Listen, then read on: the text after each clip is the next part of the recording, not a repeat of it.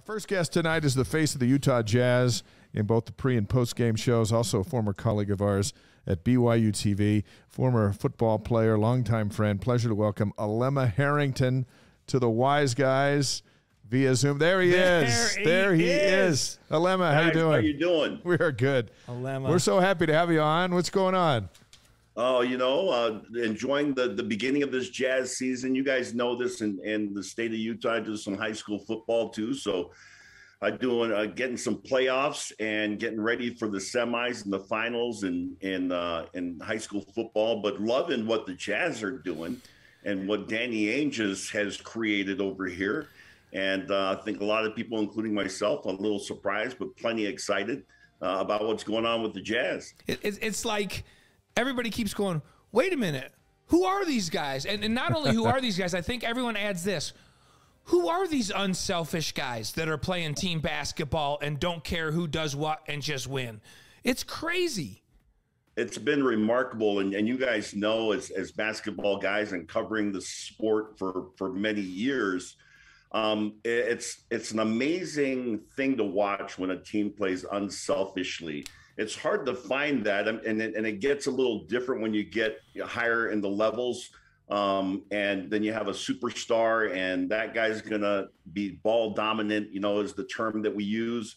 But to watch the way that they're playing right now, which is moving the basketball, the assists, we've had 30 assists in the game, 29 in the game, just ridiculous numbers. And the Jazz went from, I think the last couple of years, they were in the high 20s as far as team ranking, meaning out of 30 teams, way at the bottom as far as assists were concerned. Right now, we're currently number 4 in the NBA. I mean, to go from where we were to where we are, I think that's one of the reasons a lot of fans are watching this go, man, I love this, because it's so different than what we've been accustomed to, certainly in the last several years. Not that, people were necessarily outside of the playoffs, really, hating what the Jazz were doing on the floor, because they had the best record in the NBA. And then they were, 5th in the NBA. Just couldn't get out of the second round. And last year couldn't get out of the first round. But it's fun to watch these guys. And I think we're going to watch probably somebody, I'm guessing Markkanen, may become a first-time All-Star. And he's quickly becoming one of those guys that Jazz fans don't just like, they love. Yeah. Bluesville. Last night he was big time. Big time. Bluesville 1, one of our live streamers, says, Alema, sharp-dressed man. Sharp-dressed man. Now, when that's a true statement. Be honest, when you're doing those Mr. Mac commercials, one, how many takes does it take? And be honest with that. And then second, is it harder to sell suits for Mr. Mac in your commercials or maneuver Jazz fans through all of this stuff? And are the trades over, or are there going to be some more? Oh, man, I'll go reverse on this. Sorry, that was like 3 points in one question. I apologize. Give us a half an hour answer for this, because Dave just gave you a half an hour question. Let's start with the suits. Okay, we'll start with the suits. As far as the commercials are concerned, and you guys know this because you've done your share of this, we probably, hitting, shooting from different angles, we're going to do 2 or 3 takes per line. And my guys at Mr. Mac, I absolutely adore these guys. They're so good to me, and it's been a great partnership over the years. And so I always enjoy anytime I get a chance to do something to promote Mr. Mac and the Christensen family. And so that's an absolute blast. I enjoy doing that. You've dressed a lot of missionaries over the years. Alema, I don't know how you do it. When we go shoot promotional stuff, and they go, hey, now I want you to say it like this. Okay, now say it like that. Now say it with feeling. Now do it like this. And we do it like I don't know how many times, and they go, that's great. That's a take. Let's go. And I'm like, great. And they go, okay, now we're going to move the cameras over here, and we're going to do the same thing. And then they move the camera. I'm like, I'm going to go out of my mind. I'm made for live television, not this craziness. So bless your heart for doing that, man. Yeah, I'm with you. I'll take live TV over something taped every day, every day of the week. Live TV is where it's at. Yeah. All right, now let's jump into the trades. Are they done? Well, the trades, and yes, I don't know that they're done because I can't speak for the front office. but I hope that they're done. And if the Jazz keep playing like this, some I think are concerned. At least this is what I hear from fans. But if they keep winning, then they'll be out of the Wembanyama sweepstakes. And will they do something to disrupt it so that the Jazz don't finish in the playoffs? I don't know. And you guys know this as guys that have played sports, been around sports for so many years. You cannot afford to develop a losing culture. And I think that's what you're seeing with the Jazz. They got rid of their superstars, but at the same time, they brought in a bunch of guys that are hungry and that want to win, and you can't keep them from doing that. And even as you're calling the game and the third stringer gets in a football game, and this guy's, still running for a touchdown, you think, oh man, is that okay for you can't tell a kid that's getting an opportunity to get on the field. I know as a third string guy to get on the field, they're like, I'm going to try to score. Yeah. And so you want that culture on your team. And so, the downside of it might be that you're not in the Wembanyama sweepstakes. And I'm just not a guy that feels like, man, one guy's going to change everything. And I get that this kid is special. Trust me, I get it. Yeah. But I like the way the Jazz are playing. I hope the trades are done. Yeah, I think, yeah, I hope so too. I love the chemistry of this team.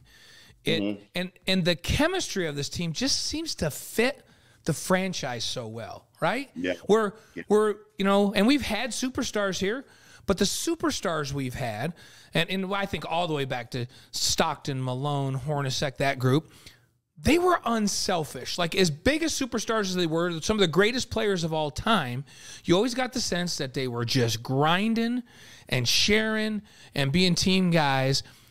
That's kind of the mantra of this franchise. I feel like we have those guys now. I agree with you. And I think that,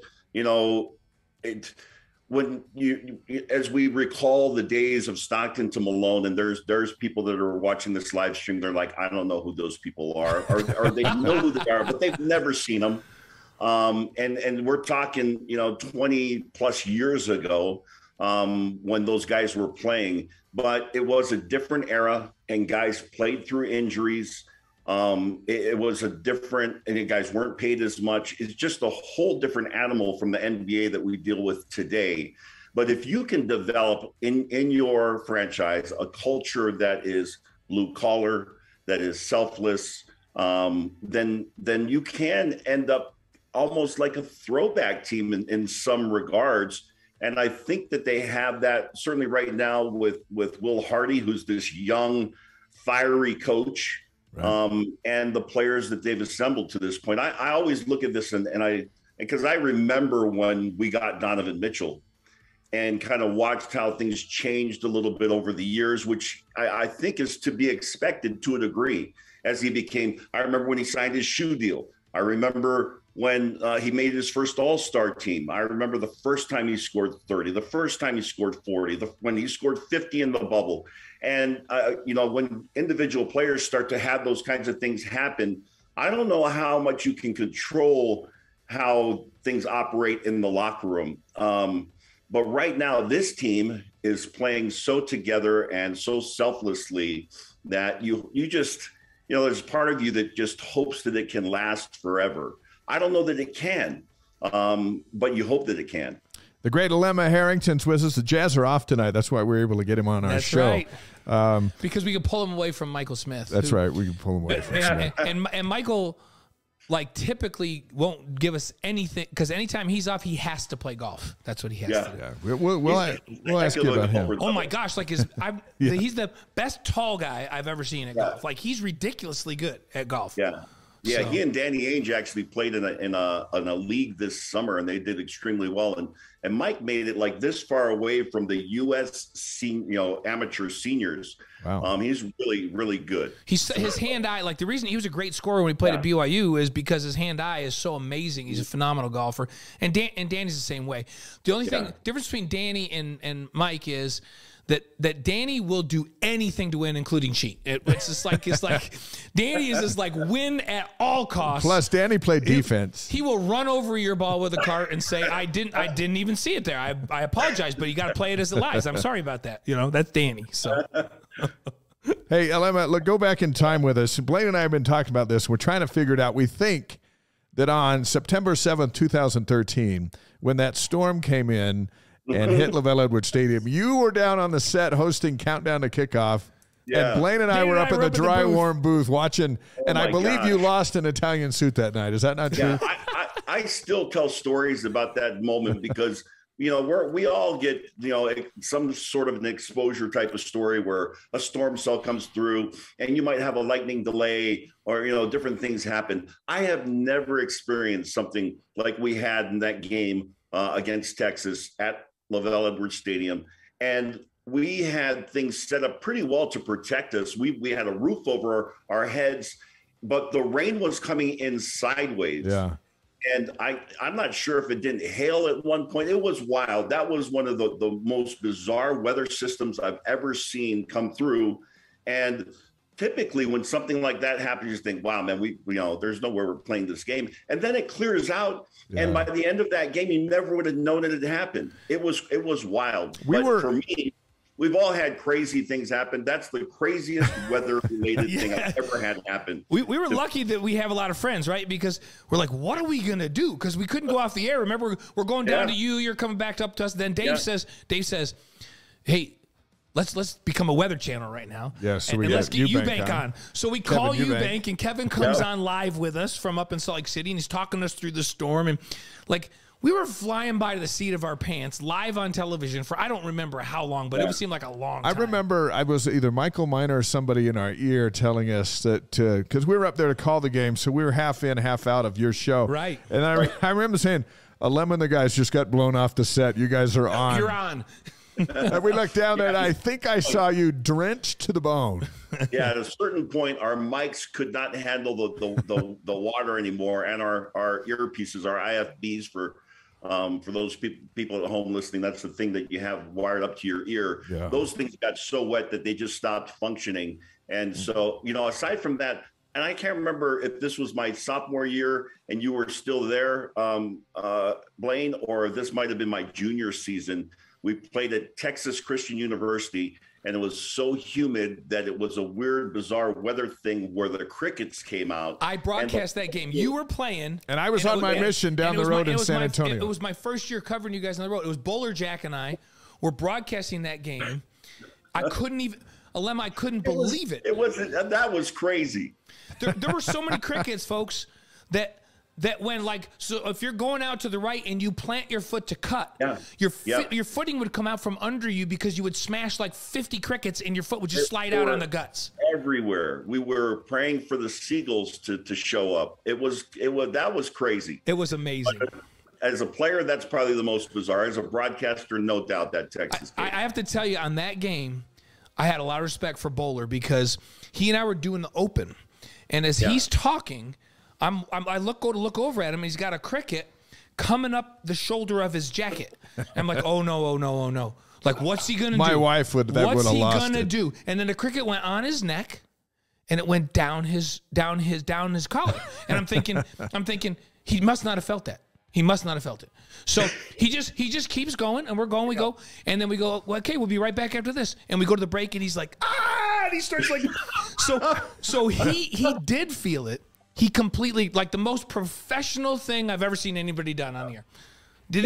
Cricket crawled down his shirt. He didn't even care. That's like playing hurt. He's amazing. Yeah. He's that kind of broadcaster. He's the best. Alema, our paths first crossed a few weeks earlier. Remember, you're down in Austin. BYU beats Texas. I'm sitting up in the president's box with my companion because I'm on my mission at the time in Austin. And we were serving in the university ward where we talked smack for 3 months before the football team came down. Then you guys beat them, and then I still had 9 months left on my mission. You guys go home, take my dad with you, and I went to Laredo. And as I look back, I said, that's where you and I first crossed. I was up in the booth as a missionary. You're down on the field trying to. That's awesome. I still remember that trip. And for me, I was fortunate. We played Texas a couple of times. We won both of those games. Yeah. Mm-hmm. And I even got a chance to play quite a bit of running back in the game that we played at home at Cougar Stadium that time before LaVell Edwards Stadium. But That's one of the best things about playing this game is Blaine, as you know, right? It's like all of the experiences that you have, like to watch and, win or lose, but you'd certainly like to win. The Notre Dames and, the Ohio States. I played against Ohio State in the Citrus Bowl.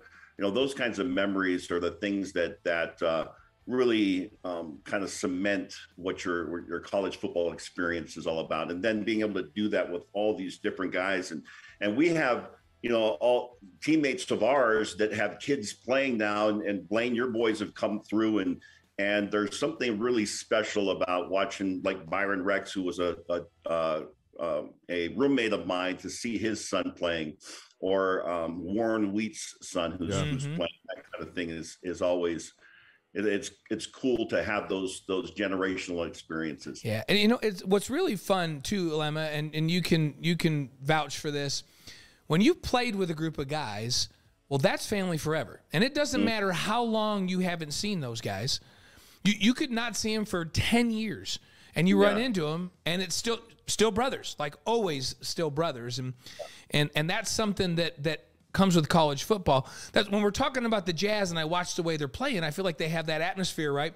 But you typically don't get that in pro sports. That only comes in college athletics, where it really is a family, and that family is a family for the rest of your life, which is really, really cool. Yeah, I love that part about it. And to your point, a guy, Mike Solito, who I played with, was a roommate of mine.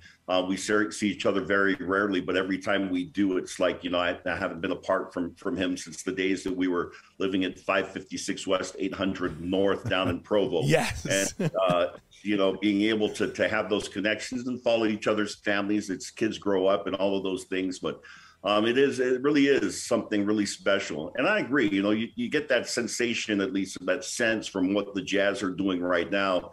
And you heard me cautiously hoping that could continue. It's just not something we see very often at the pro level. You were a walk-on on the football team, and you're a hip and happening guy. What kind of NIL deal would you have landed back in the day? Hut. Bamboo Hut? I would have gotten free food at Bamboo Hut.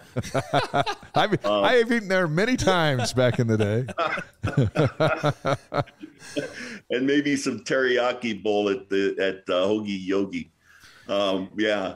This NIL deal thing is a whole different world too. And as we talk about things that have changed the landscape of college football, you hope that those things don't divide locker rooms. And it's awesome when a Built Bar comes in and do the things that they do, that includes bringing a team together and guys that might not necessarily get that type of an opportunity. But I think Bamboo Hut would be, I would probably focus in on that one right away. I'd land that one and they'd probably lose money. That would be a good one. It is interesting that NIL, I don't know that it's had much impact yet, but I think over time, if they don't reel this thing in, and you got $1 million quarterbacks and then other guys that aren't making anything, it could cause it to be a more pro sports type environment where the guys just show up for work and go home. I'd hate to see that. And I love that BYU, the very first thing they announced about NIL was this Built Bar deal for walk-ons. It really set the standard, which was great. Yeah, I agree. I just don't want any of these BYU guys thinking they're coming after my Mr. Mac. Oh, no one's taking that. Hey, no one's taking that from you. You don't even try it. You can't. Nobody can dress with a style and the pizzazz that you have to be years into this thing to carry the weight that you carry with us. We could wear the same things that you wear, but you'd still look better than us. Yeah, it's just how you got it going. That's a fact right there. So, let's look at some numbers. Here's your career numbers. All right, let's talk about them. Yeah. 30 carries, 104 yards, so over the century mark. Congratulations. Thank you. 1 reception for 11 yards. That got a first down. But how about October 2nd, 1987? 39 seconds to go against Utah State. Do you remember what happened? Yeah. I had my first and only touchdown. It was a counter and started off right, came back, I think, to the left. And I don't know how long it was. It might have been over 10 yards, but it was my first and only touch. I almost had one as a sophomore against Wyoming, didn't get into the end zone, But that was a big moment for me. I still remember that very fondly. I remember being in the locker room after the game and talking with Lance Reynolds and Norm Chow, and told Norm, thanks for calling that play. And so that was a pretty special moment for me. Pretty fun. It's funny because you and I as backups, and the guys in front of me, well, the guy in front of me the last couple of years was a little more fragile than the guys in front of you, and so I got to play a little bit more, right? But yeah. So Daryl Funk gets the job as the offensive line coach at BYU, and he was at CSU while we were playing. I don't know if you knew that, Alema. He played at Colorado State, and he started as a D lineman at first, then moved it over to the O line. Really good O line coach. But he and I were comparing notes, and then I started to look up some stuff, and I'm like, wait a minute, Daryl, like you and I were on the field a lot together. And he's like, yeah, you know, and I go, yeah, I know. You don't need to say it. We used to kill you guys, so I used to play 3 quarters in the games against Colorado State. Like I literally would come in the second quarter, and those are some of my best games because we would be 3 touchdowns up on him at the end of the first quarter, and I would go and play. And he was playing D line. He's 2 years younger. He's your age, and so he played D line against me a bunch, only because we would kill him so bad that their starters were still in the game, and I was in as a backup. Yeah, I remember playing against Colorado State, you handing me the ball. Yes. And I think it was at Colorado State, and we were up by a ton.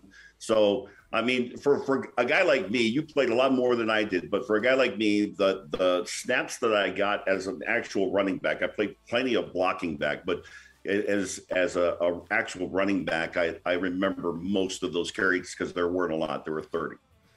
Alema Harrington, former Cougar, current Jazz broadcaster on the Wise Guys tonight. And hey, like everybody, you've had challenges in your life. You've made them public in a way that's helped a lot of people fight with opioid addiction, similar to the struggles Max Hall went through in his days in the NFL. Max is going to join us a bit later tonight. But your challenges began when you were at BYU, and you're winning that fight, and we congratulate you. So my question is this: how powerful and healing is the medicine of serving others when you're fighting or controlling your own demons at the same time?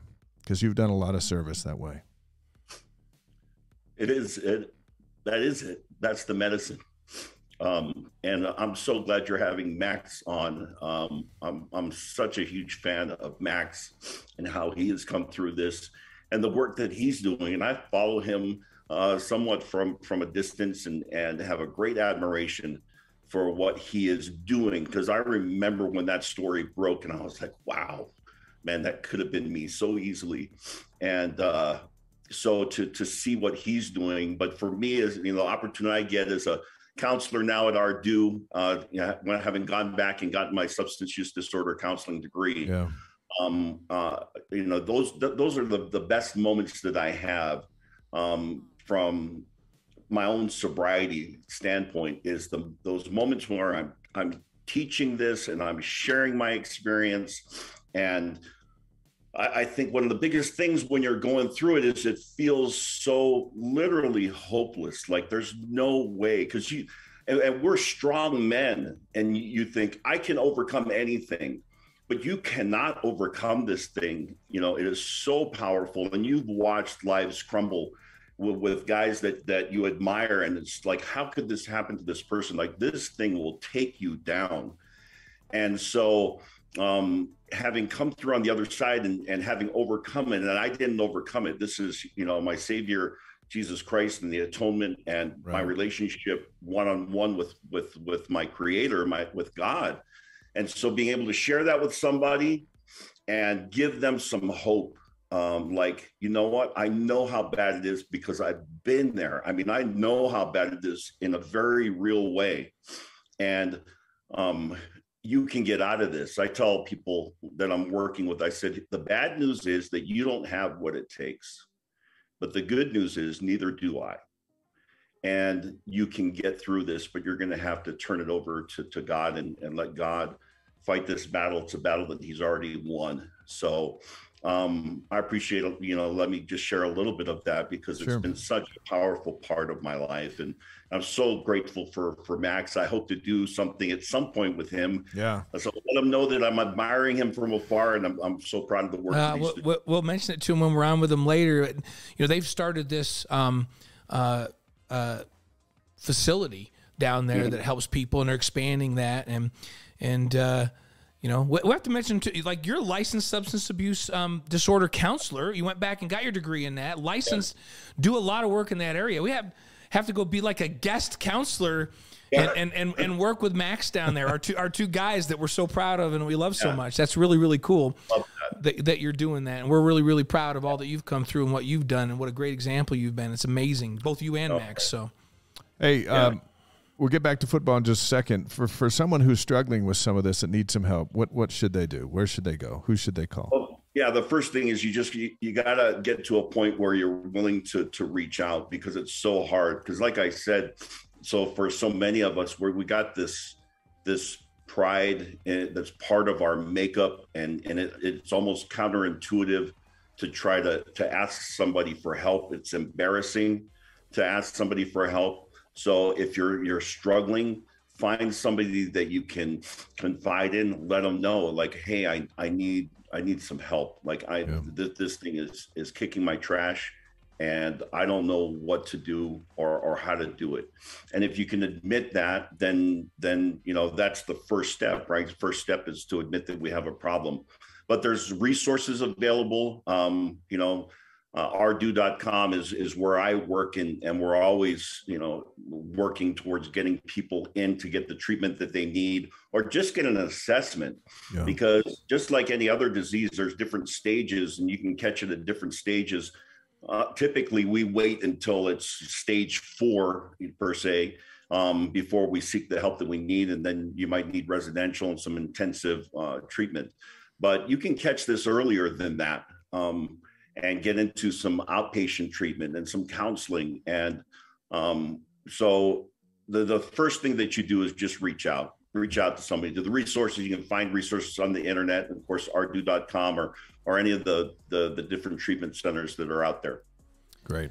Awesome. Well, hey, we're going to make you be a counselor of another type. So, and we know you do a phenomenal job with that, but you know, I think BYU right now needs some counseling. So for the next couple of minutes, you're going to be the wise guys. You're a counselor with us, and the BYU football team needs some help. What advice would you give them right now? 4-game losing streak. As a guy that's been there and played and has won and has lost, what advice would you give this team right now to try to correct this? Well, you know, the solutions to the problem are rarely very different, right? The first is to admit that, like, look, we've got a problem. And the reason why that's so important is because if I don't have a problem, then I don't need any help. So if we're BYU right now, it's looking at this 4-game losing streak, and instead of trying to put lipstick on a pig or try to, you know, sugarcoat it, it is what it is. And let's own that and figure out, okay, what the problem is. And then again, similar to what my experience was with the addiction and recovery, it's getting back to the basics. And the basics are very simple. And it's trust, it's faith, it's integrity, it's accountability.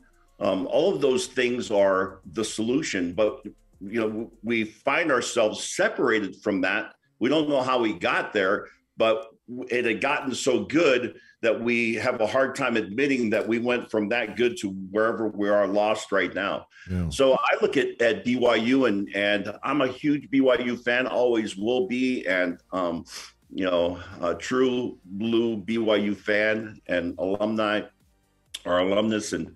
And so it's getting back to basics. And part of the basics is, you know, for Coach and what he's done, the beauty of what he did initially was come in and establish a culture. And so it's for BYU, I look at it, let's go back and figure out what our culture really is. And some of those things are going to be football related. It's going to be, you know, we tackle, we move the football, those kinds of things. But other things are, you know, are going to be maybe not so much related to football. Or somewhat related, like accountability, let's say, and being able to reestablish what those values are. Somebody told me once, I thought this was very interesting. We were having a conversation about culture, and he said that, you know, culture isn't a heritage thing. It's not a race thing. That's not what culture is. Culture is values. And so I think for BYU, trying to reestablish culture is recognizing and understanding what BYU's values are. I'm always, the guy that is in the camp of, we're not going to lose because of the honor system. We're going to win because of the honor system, right? The honor code and what BYU stands for. And it's like, well, we'd be better if we got rid of these things and, they're holding us back. Those things are part of our culture. Those things are part of, we do those things because we believe in them. And if we've stopped believing in them, then maybe we've lost our way as far as our culture goes. We might need to reevaluate what our values are.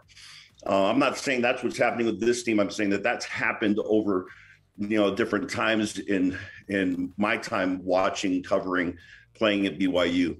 So reestablish the culture, and Kalani can do that. Yeah. That's what he does. Yeah, he's great at that, huh? Yeah. It's interesting. I was having this conversation with my boys, and they all played. Now, Kellen, my oldest, and he's going to be on the show with us next week, I think. Yeah.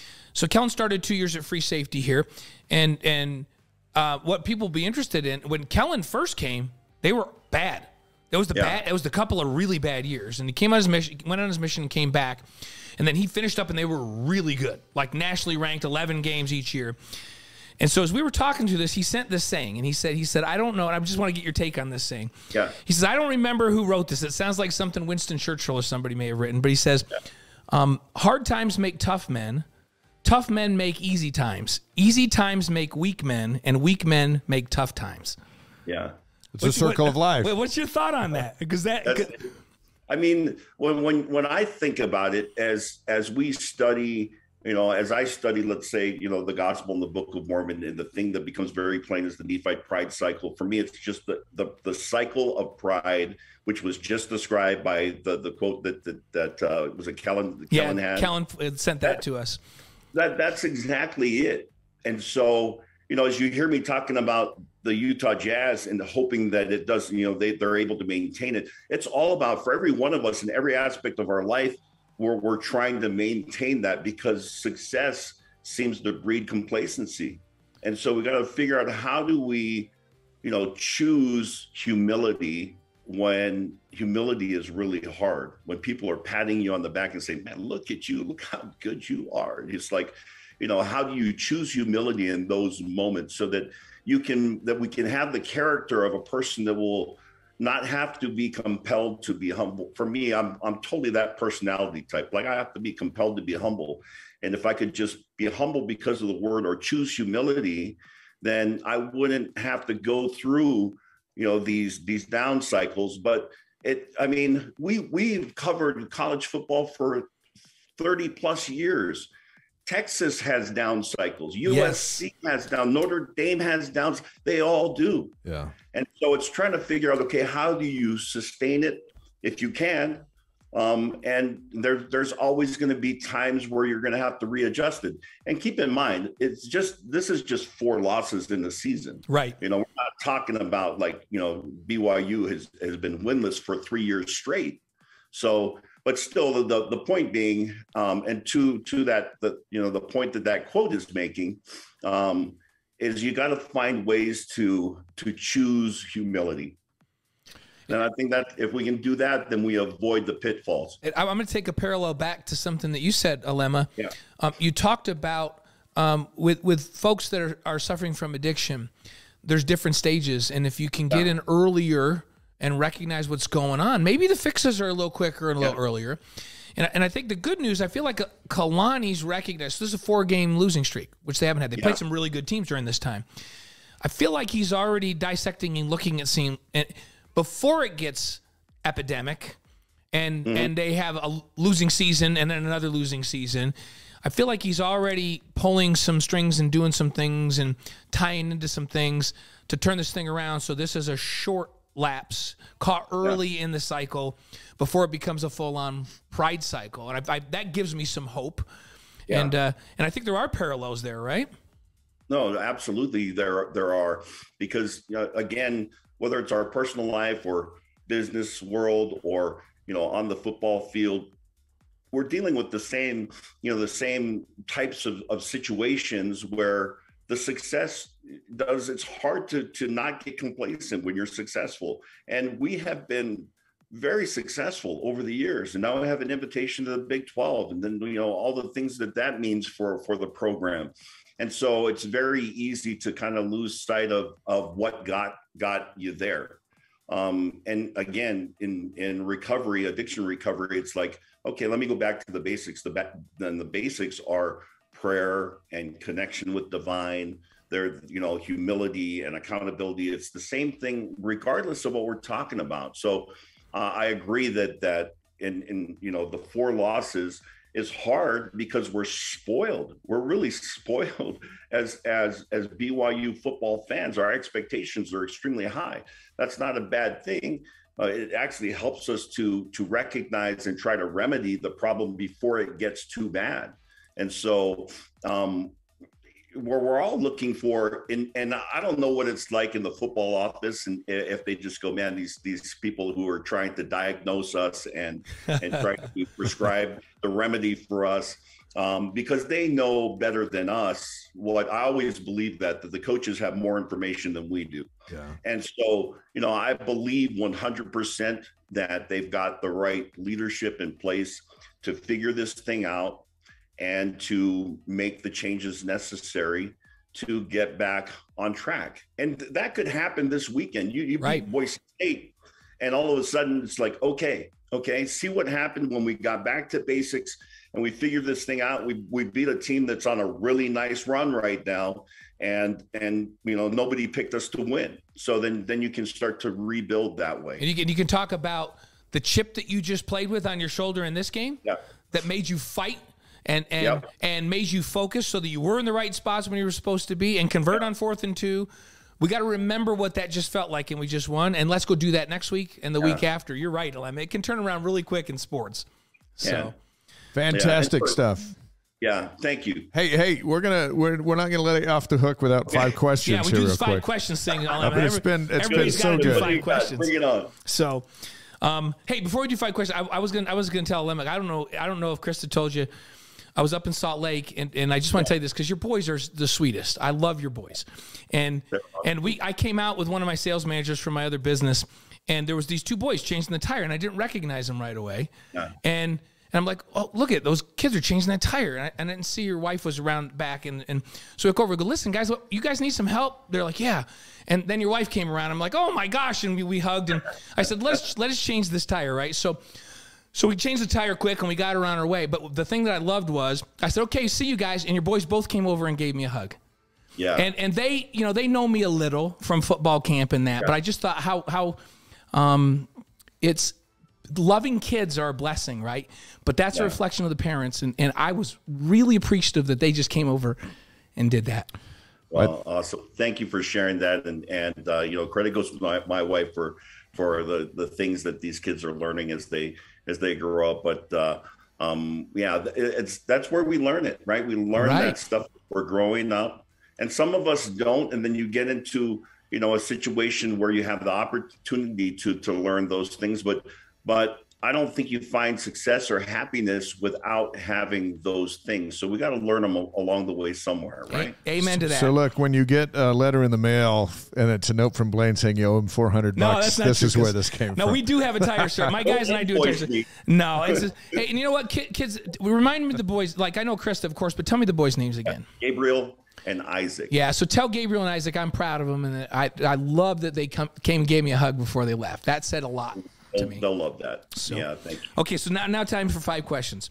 Okay. Favorite sports movie? Favorite sports movie? Wow.